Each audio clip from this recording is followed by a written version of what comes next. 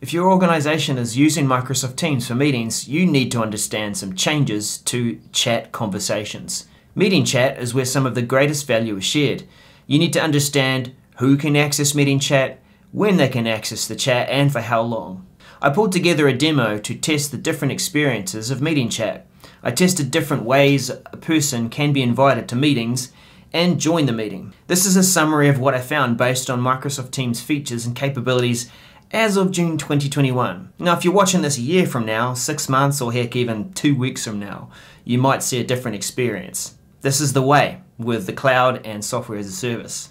Make sure you check out my full walkthrough of the demo in another video. Let's start by talking about online meetings. They're a part of our everyday life now. Working in the new normal means that online meetings are the most common way to include people working remotely and in the office when we collaborate. But we really should try to reduce the time we're in meetings and try to collaborate through conversations in our own timing through meeting chat. If your organization uses Microsoft Teams for meetings and collaboration, you need to consider who will have full access to the meeting chat and who will have temporary access. Full access means that you can see the entire history of the conversation. You can join the conversation before the meeting. You can share files and access files others have shared. This is the fullest experience of meeting chat, and you can engage in it before, during, and after the meeting.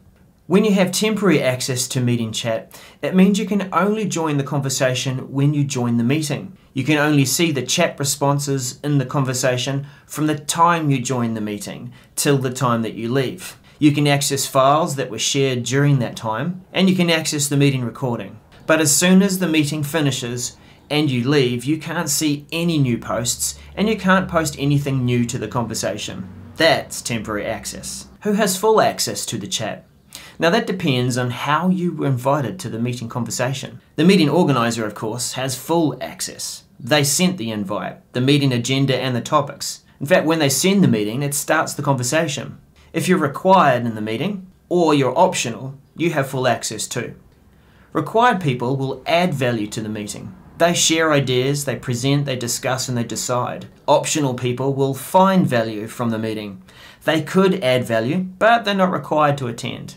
When you are required or optional, you'll be able to access the full chat conversation after the meeting, even when you didn't attend. But there is an exception to this. When an external guest is required or optional, they're from outside of the organization. Today, guests have temporary access to the chat. Now, I've got a problem with that. If a guest is invited as required, the organizer determined that the guest will add value to the meeting. They're attending to collaborate, share ideas, and even present. So what's the problem with that? Who has temporary access to the meeting conversation? Sometimes a meeting organizer edits the invite and adds a required or optional person. The invite has already been sent, but the additional people are invited because they will add value to the meeting, or they'll find value. Let's call this group Edited Invite Group.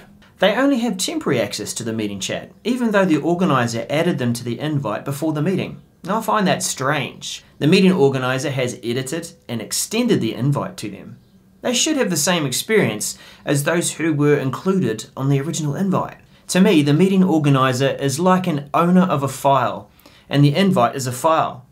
When an organizer adds your name to the invite, the permissions are set. Now, maybe this is a meeting option we need to be able to define who has full and temporary access to the meeting conversation when we create and edit the meeting invite.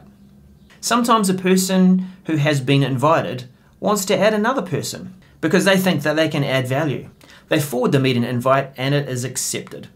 The meeting organizer is notified about the forwarded invite and receives the RSVP response. A person who accepts a forwarded meeting invite only has temporary access to the meeting chat. Should they have full access if the organizer accepts the RSVP?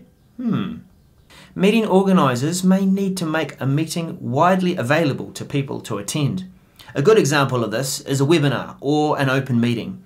They publish a link that people can use to join the meeting. A person joining a meeting using a link has temporary access to the meeting chat. But that makes sense, given that they don't have an invite in their calendar.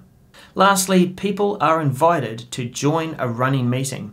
They can add value to the meeting in that moment of the conversation. They have temporary access to the meeting chat and in some cases, they shouldn't see meeting chat before they joined, but they don't need to see the chat after they leave the meeting. Organising a meeting and giving access to meeting chat should be simple, but it is just another thing for meeting organisers they need to anticipate when planning their meeting. It has become a frustration, especially after the meeting. A meeting organiser or attendee can ask a follow-up question, post a response, discuss tasks, share additional resources.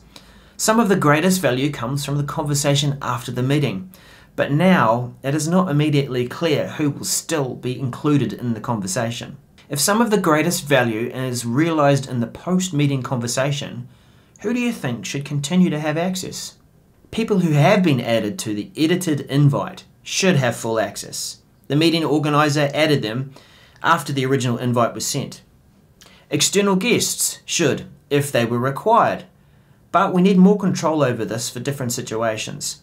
A guest may be a collaborator who needs full access to the conversation so that they can continue to collaborate. A guest might also be a presenter and need to respond to a follow-up question or two. A guest might just need temporary access to contribute ideas and receive information during the meeting.